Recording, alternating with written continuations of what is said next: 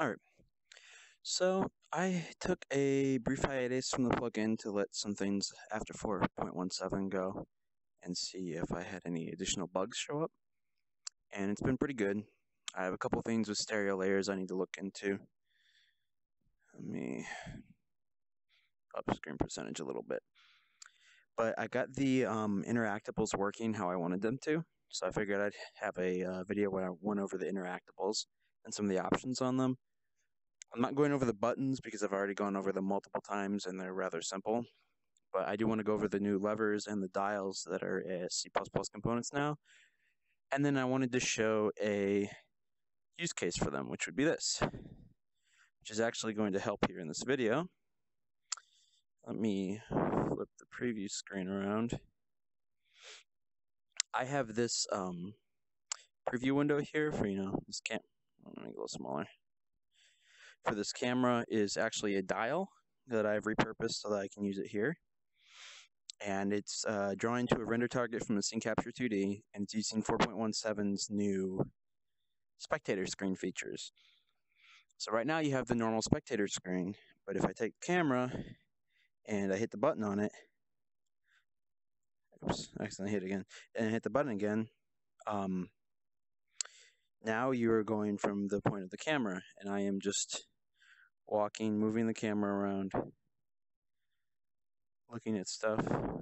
I can dual wield it and get better views and smoother movement with it. It might be a little jittery right now because I'm streaming, running 2 views and a high screen percentage at the same time while the editor is running. But you get the basics. And then I have it so that I can flip that window all the way around and I can see myself, and the image mirrors over. Oh, my hands are in the wrong size. The image mirrors over when I do that, so that I have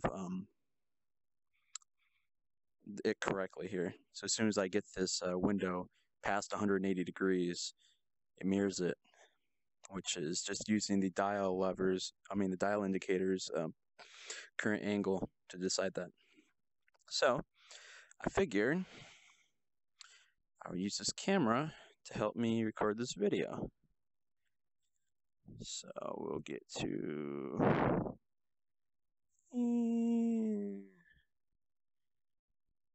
right there, huh? So if I'm over here, you can see it. I'll swing it around a little bit more. Hey! Alright, so actually, you know what? Let's get it over here. I'll just turn it off for now. Okay. So first, the dial indicators. There's quite a few different types of dials. There's a standard dial. It's just a dial. You just turn it back and forth. And I have all these dials set up so that in the counterclockwise direction, it only goes 45 degrees and it stops. It won't let you go any farther. But in the clockwise direction, it's got a full 180 degrees of rotation. So this is just a standard dial. Just does 1-to-1 with your hand rotation. Just works like that. Nothing special. Over here is a dial angle snap 10, which every 10 increments of rotation, it'll snap to that. And it's only on release for this one, so see where I let go, it snaps a little bit. It's snapping to the closest increment of 10. So that way you can do dots and stuff. Dial angle snap 10 and 10 is it's got that 10 snap, but the snap threshold is also set to 10. Now, what the snap threshold does is if the angle that you've turned it from the last snap point is within the snap threshold, it doesn't move. So instead of getting this smooth movement between, it would be locked in place until out of that threshold, and then be smooth until the next threshold.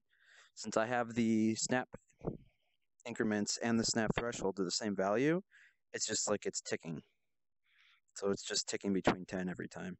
If I set to 20, if I set to 45, it go bam to 45, and then bam to 90, 45, 90, 45, 90, all the way around.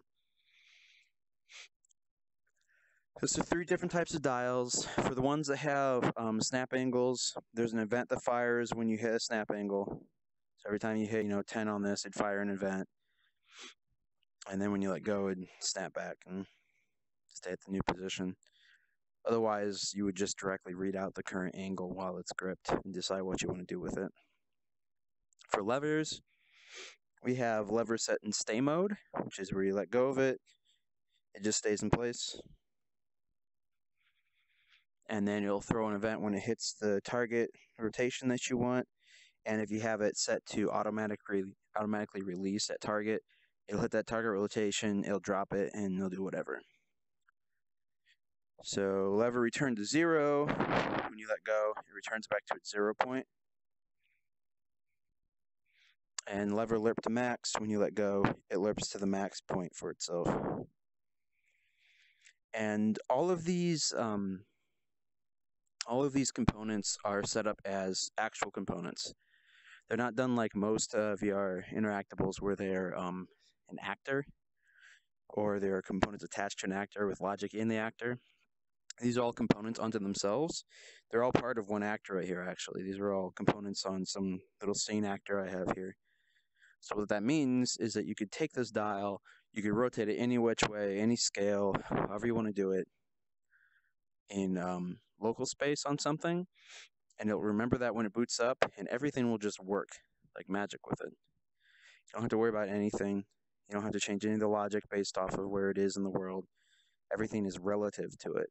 And I put a lot of painstaking work into getting that working, because I feel it's very important that everything just works no matter what you're doing with it. For instance, I don't like hover mode. Let me get rid of that.